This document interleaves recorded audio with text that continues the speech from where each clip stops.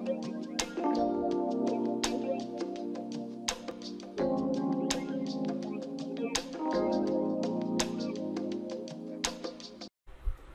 up, my homies? This is your girl Mahj. I'm back with another video.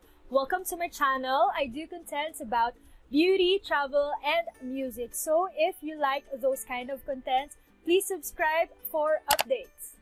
For this episode, we will test out ang pinakabagong release ni Mama Anne Clutz, ang Ultimate Beginner Brushes version 2.0. So if you want to learn how to use these brushes, just keep on watching.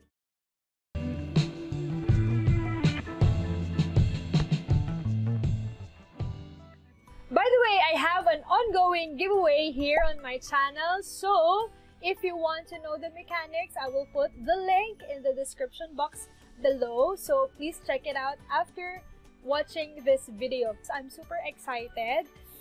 Eto na sila! Ayan. So, these are Anne Clutz brushes, version 2.0. Hindi ko nakuha yung version 1.0. Well, I'm grateful kasi ang dami daw reviews and then pinakinggan nyo ni Mama Anne. Siguro yung mga improvements andito na sa bagong brushes na ito, sa bagong set. Ayan. I'm so excited na gamitin sila kasi I received these last August 17 pa. And this is the first time that I'm going to use these brushes. Tingnan nyo naman, sobrang linis. Kasi I want to be with you when I use these brushes. And mini tutorial na rin on how to use the brushes. Kasi sabi ni Mama Anne, these are beginner brushes. So, titingnan natin kung talagang beginner-friendly sila. As you may know, marami-rami na rin ang nag-review nitong brushes ni Mama Anne. So, let's dive in doon sa pag-a-apply ng makeup using these brushes. So, for today, I will try na mag-full glam ngayong araw kasi nag-birthday po ako last week. So, thank you so much sa mga bumate if ever na isa ka doon. Alright. So, first, I want to tone muna. So, I'm using this unlabeled. Unlabeled? Walang label. Parang kayo ba? Walang label. Itong Iris Essentials PH na Tomato Cucumber Toner. So, mga ilang ano lang. By the way, I got these with Beauty Mist ni Mama Anne din. Collaboration with Lux Organic. This brush set and this mist cost 999 pesos plus shipping. So, okay. So, mag-ano na muna tayo. Ayan. And malamig. So refreshing. Alright, ito na. Ito na. Okay, ito na. So, we have 4 big brushes. So, ito yung 4 big brushes. These are face brushes. So, pag isasama mo tong fun brush, so may 5 face brushes. Ayan. 5 face brushes and 1, 2, 3, 4, 5 na eye brushes naman. Alright, so iisa-isay natin sila by application na. So, dediretsoy na natin sa pag-a-apply ng makeup. Alright. So, I'm gonna start with foundation. I will be using this flat angled brush. So, what I love about these brushes is that meron kasi silang name. Ayan, nakalagay. Flat angled brush. O, diba? Cutie. So, alam mo na agad kung para saan. I mean, yung iba kasi purpose, like, for example, this one. So, ito is yung angled contour brush. Nakalagay contour brush. So, alam mo for contour. For this one, yung flat angled brush, so, dinescribe niya na flat angled brush. Ibig sabihin, multi-purpose siya. You can use this for foundation or blush, actually. Kasi dense siya. So, maganda siya for cream base na blush. Oh, parang ayoko pang gamitin. Super soft. So, for my foundation, I'm going to use Wet n Wild Photo Focus Foundation. I'm in the shade Soft Beige. Ayan. So, ganito yung itsura niya. Meron siyang paddle na ganito. Ayan, so nagtali na rin po ako ng hair kasi medyo mainit and sumasagabal siya. Ayan na, so ito na po. FYI, I already sanitized them with my daily makeup brush. So, mabango-bango sila. I like that, yung siguro yung purpose ng pag ginawa nitong angle. Para, hindi ka, kasi kapag ka-flat, nakaganon ka yung ganyan. So, ito siguro, para hindi ka mahirapan sa pag-handle. So, using itong flat brush ni Mama Anne, so, pwedeng lightly lang kasi nga, it's very dense and super lambot. Wala akong nararamdaman na mahapde. I mean, hindi mo mahapde kasi yung ibang brushes tumutusok, diba? So, inuna ko yung outer kasi madalas ako hindi nakakapantay ng foundation kapag inuna ko yung inner. Lagi ko nalilimutan tong outer ko. And also, may napanood kasi akong vlog or tutorial by Alexandra. So, papakita ko na lang sa inyo kung sino siya. I super love her. You should check her out. May mga tutorials siya na very useful and ang dami ko rin natutunan. What I will do is maglalagay pa ako sa inner portion ng another layer. So, kung mapapansin mo, ayan na yung pick up ng product. So, okay naman siya. So, let me just apply more. Siguro ang ano lang dito, hindi mo Uy, naparami. Oh my God, naparami. Hindi mo siguro maano yung sa under eye. Gusto ko to kasi wala akong nakikitang mga marks ng brush. Para akong nag-blending yung sponge. So, later, pag ginamit natin yung concealer brush, doon na lang natin nag-focus sa eyes. Kanina pala, sabi ko 5 yung face brushes. So, actually, we can also use the concealer brush. So, ito yung concealer brush. And we can also use this sa face, of course. And, I'm going to use Maybelline Fit Me. Ayan, favorite ng lahat to. I'm in the shade Sand. Okay. So, paglalagay, light lang dito. So, for using itong concealer brush is dapat angle din yung pag-apply mo like this. Ayan. So, you don't want naman na buong brush is malagyan. So, paglalagay ng concealer is unahin mo muna away. Bi-build up mo siya before ka magpunta doon sa yung pinakamalapit sa eyes, yung sa under eye. Super lambot. Alam mo, the advantage of this brush na super lambot is kahit may sensitive skin ka, this is very safe. So, yun yung paggamit ng concealer brush. Actually, in this collection, meron din similar na brush, pero tinatawag siyang eyeshadow shader brush. So, mamaya pa pang shade natin siya ng eyeshadow. Okay, next, let's set the under eye using Nichido. Ayan. Final powder, kung tawagin. So, what I'd like to do is ilalagay ko siya sa takip. And then, actually, we have, napansin ko dito, we have this big blending brush. Yeah? This is a big blending brush na gagamitin natin sa under eye muna. So, for this one, tap mo yung excess. Konting-konti lang. So, ang dami niya napipick up. Ayan. Dito natin muna siya gagamitin. Oh, I super love this also kasi super lambot. Okay. And now, we're going to set our face using ito namang powder brush. Ayan. So, first time ko magkaroon ng powder brush. Kasi, ang ginagamit kong powder brush, yung unbranded ko na brush and itong MAC na 135S. Usually, pang contour to. Ginagamit ko for powder. So, ngayon, siya.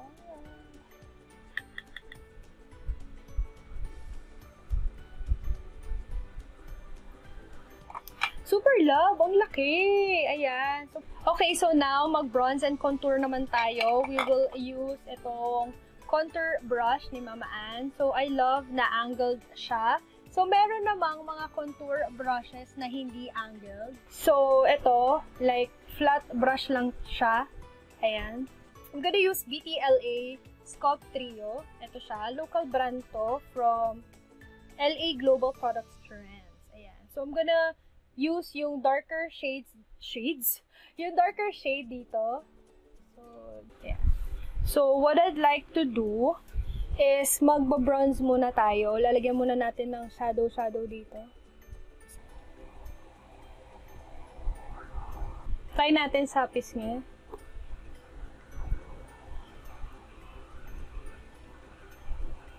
Ayan.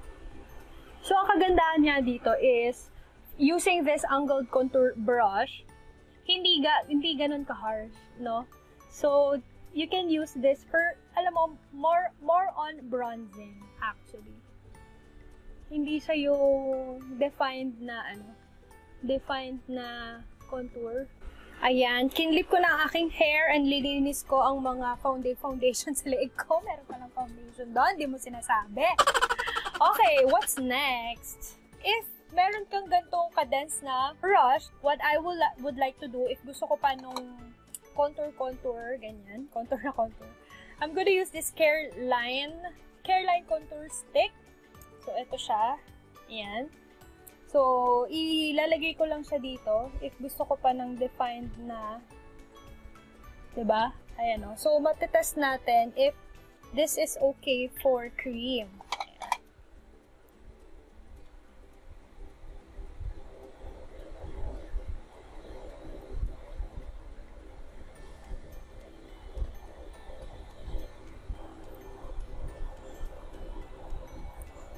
I must say, it's also effective for cream. Kasi tinan mo. Diba? See the difference? Nagkaroon na siya ng ganon. So, mas payat na ako. Tingnan. So, I'm gonna also use this. Konti lang dito kasi kung alam mo yung contour, yun yung parang nag-o-opera eh. Nag-o-opera sa atin. So, ayan. So, use your angled brush para i-blend yung mga bronzer, mga contour, yun yung gamit sa mga angled brush. Ayan. O, diba? Gusto mo yun? Alam mo, may mga pictures ako na nag-contour lang ako. Mukha na talaga akong payat sa panga. Alam mo yun? Okay, anyway. Okay, so tapos na tayo sa foundation, sa concealer, sa powder, contour. Okay, now, sige, mag-blush na tayo. Okay. This is their blush brush. Pa-dome siya, pa-dome effect, para mas ma-press mo sa iyong the apples of your cheeks, kumbaga. Ayan. For the blush, I'm going to use this clay blush from Iris Essentials PH. Nabubulol ako. This one is, clay siya. And then, ito kasi, since dense siya, so perfect siya for this product. So, napulot ng product. Gusto ko lang sa may taas. I like this one. Alam mo, parang pwede din to sa foundation. Yung mga ganito na dome, actually, pwede din siya sa foundation. Merong may something, may sobrang. Gupitin ko na lang later. Okay, so magkilay tayo. We have here Small Angled Brush by Anne Clutz. Pansin ko lang, sana meron siyang nilagay na spoolie. So, let me just show you yung Morphe brushes. So, eto siya, merong spoolie sa end. Sana ginawa din nila yon, pero siguro, I don't know, bakit wala mamaan? At saka, it's short. I wish they could have extended it kasi I can imagine na I don't know, mas gusto ko lang na longer yung yung body niya. Okay.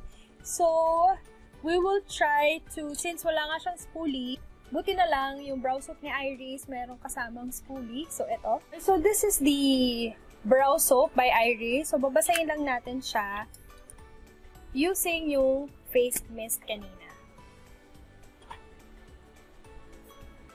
So, lalagay tayo dyan.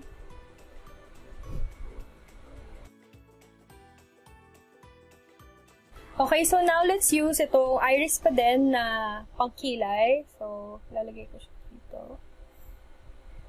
Ang angled brush can be used as, for eyebrows or liner. So, for this, I think, hindi siya ganun kanipis for pangkilay, pero let's try.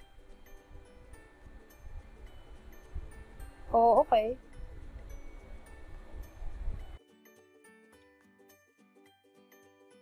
It's makapal. And, ayan o, yung hindi ko intended na malagyan, nalalagyan ko. So, I'm gonna use my spoolie. Brush up ko lang siya.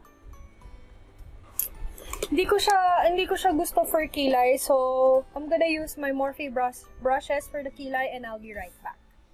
Guys, I'm so sorry. Hindi lang talaga effective sa akin itong small angled brush for the brows. Hindi naman niya sinabi na brow brush siya, diba? So, tatry natin if magagamit natin siya as an eyeliner later, okay?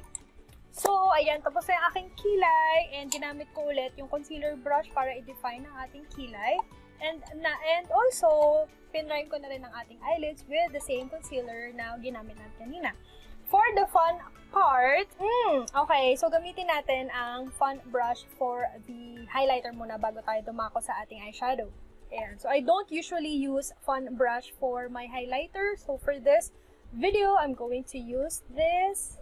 So, ilalagay ko siya sa lahat ng, wait, parang hindi na pick up. So, for mga highlighter kasi, kailangan medyo basa siguro. So, I'm gonna do that.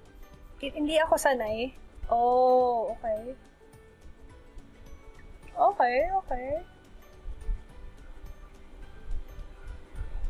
Mas, ano nga naman siya, mas concentrated doon yung angle. So, sa fun brush, pwedeng gantong angle, pwede din pa ganito to blend. Kung gusto mo pa, uy, pwede. Super highlight, okay. So, I love it. Okay, ito na talaga, mag-eyeshadow na talaga tayo, okay. So, ang napili kong eyeshadow for this look ay ang Bretman Rock and ColourPop collaboration. This is the Lit palette. So, tingnan niyo naman.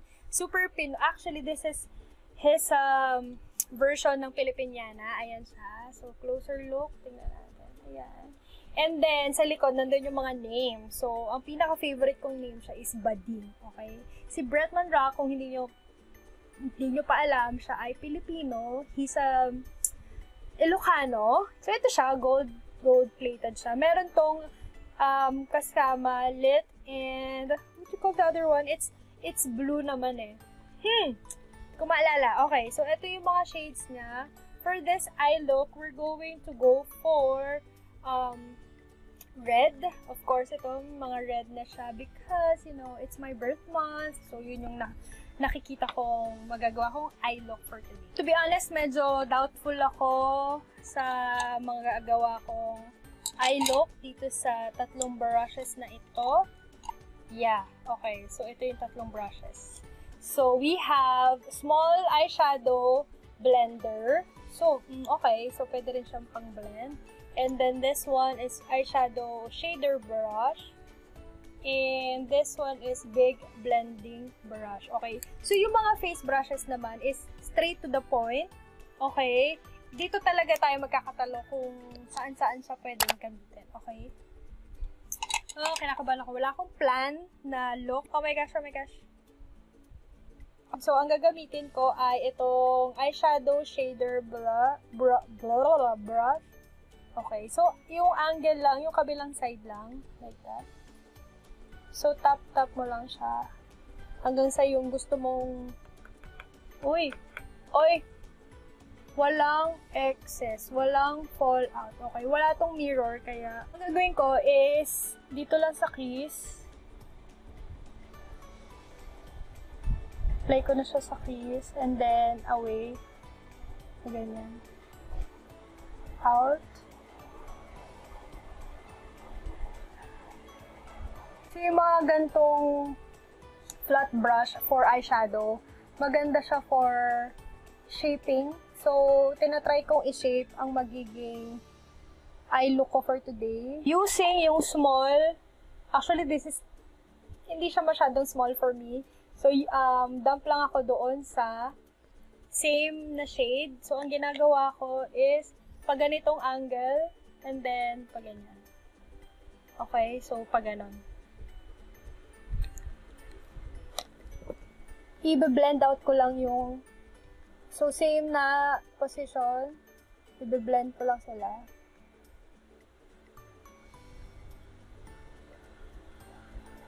So, actually, sa crease lang tayo mag-focus. Medyo mahirap kasi ang laki. Malaki siya for my eyes. So, yung may mga, wala talaga fallout. Yung mga maliliit lang din yung eyes like me. Careful kayo sa paglalagay. Kasi tinan mo, Ayan, medyo matagal na nung last na naglaro ako Medyo matagal na since I last played with colored eyeshadow. Okay, so yan. Medyo nahirapan ako dito sa sa small eyeshadow blender. Pero okay naman, na-blend naman siya. Okay. Next, I'm gonna picking up yung eyeshadow shader brush pa din. And then, dito tayo sa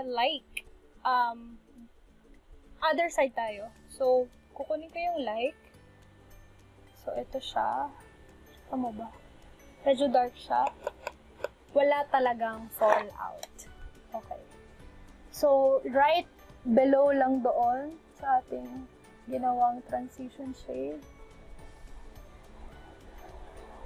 Okay. So, now, kukunin ko yung small na blender brush.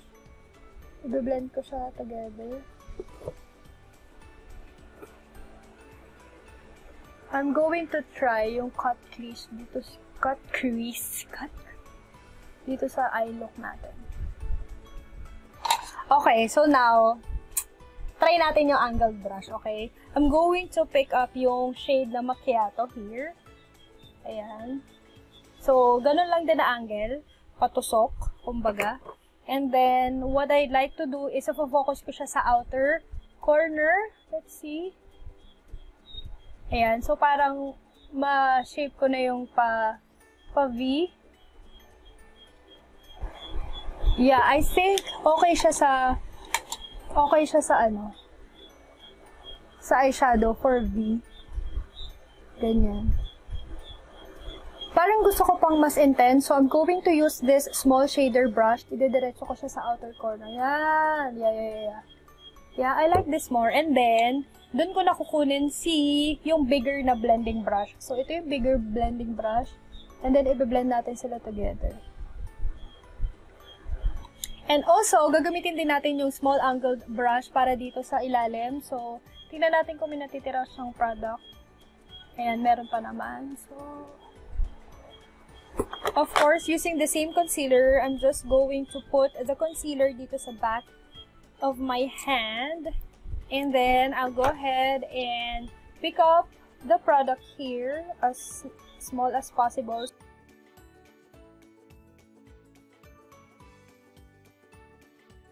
And then, we will get this Mercy na shade. So, lalagay natin siya dun sa kinot crease natin. Using yung blending brush ulit, kukunin ko yung macchiato and then magkoconnectin ko silang ganyan. And blend with the bigger blending brush.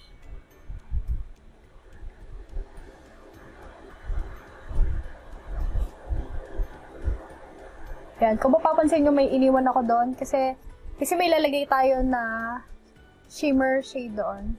A few moments later. Kumpletuhin ko lang yung eye look and I'll be right back.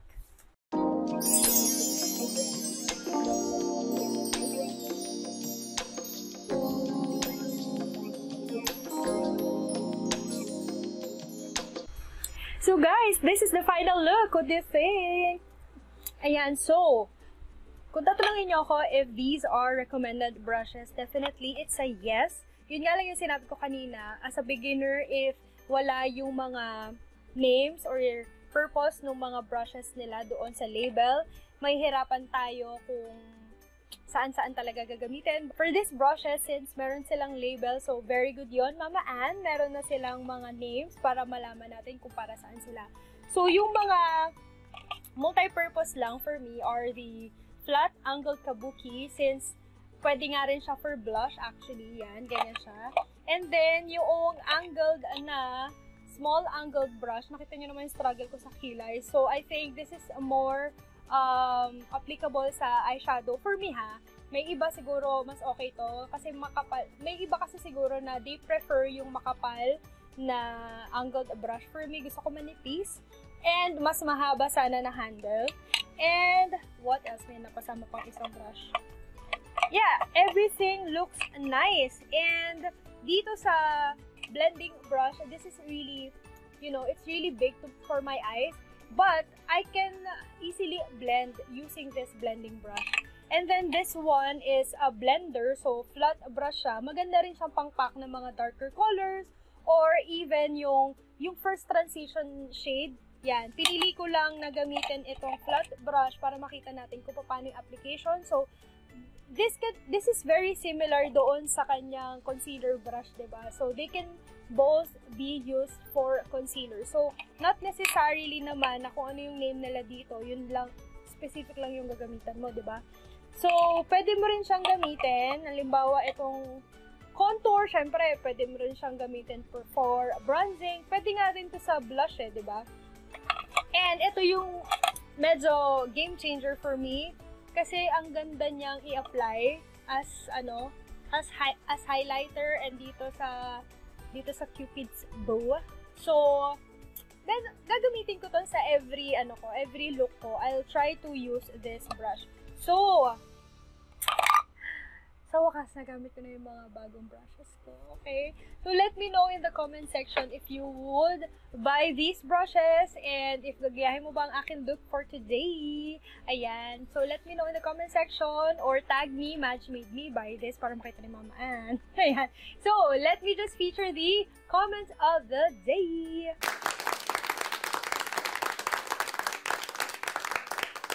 Thank you so much for posting your comments, and if you want to be featured on my next video, all you have to do is post your comment too. Mamimili lang ako ng magandang comments and I will feature that on my next video.